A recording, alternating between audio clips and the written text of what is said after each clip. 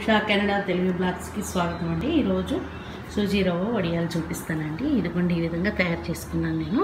దీనికి కావాల్సిన జీలకర్ర, ఎండుమిరపకాయలు, ఉప్పు, రవ్వ, నీళ్ళండి. ప్లాస్టిక్ షీట్ పెట్టుకోవడానికి మనకి. ఈ రవ్వ 1 కప్ అండి, నీళ్ళు 9 కప్పులండి. ఇది ఒక అర టీ స్పూను, ఈ 4 మిరపకాయలు, అర టీ స్పూన్ మీద ఉప్పు అండి, అది మీ రుచికి తగ్గనంత. కొంచెం కొత్తిమీర అండి, అది మీ ఇష్టం అండి. ఎక్కడన్నా ఇలా ఉంటే బాగుంటుంది చూడడానికి కూడా, అందుకని వేసాను.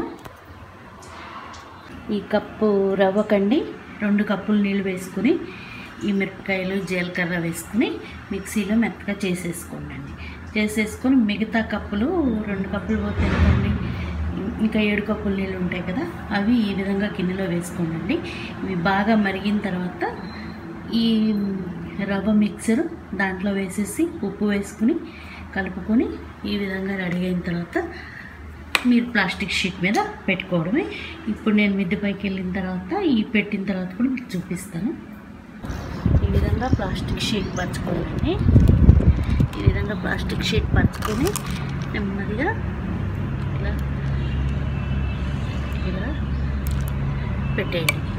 చూపిస్తున్నాను కదా, ఈ విధంగా. ఇదిగోండి ఈ విధంగా పెట్టాను. కొత్తిమీర కూడా కనపడుతుంది చూడండి. ఈ విధంగా పెట్టాను. మీరు కూడా చక్కగా కనపడుతుంది చూడండి.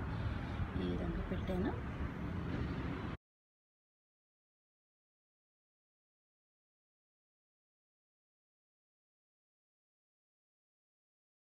ఇదిగోండి వడియాలు ఈ విధంగా ఎండిపోయాయి కదా, ఇప్పుడు వీటిని వేపి చూద్దాం. ఈ విధంగా అందులో డీప్ ఫ్రై చేసేస్తున్నామండి. ఈ విధంగా డీప్ ఫ్రై చేసేసుకున్నాం వడియాలు.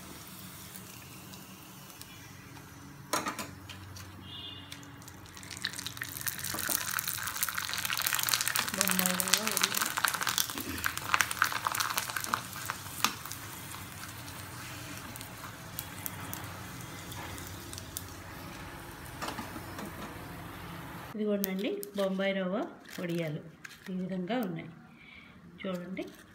Usha Canada Telugu blogs subscribe చేసుకోవడం మర్చిపోవద్దండి. కామెంట్ చేయండి, షేర్ చేయండి. Thank you very much.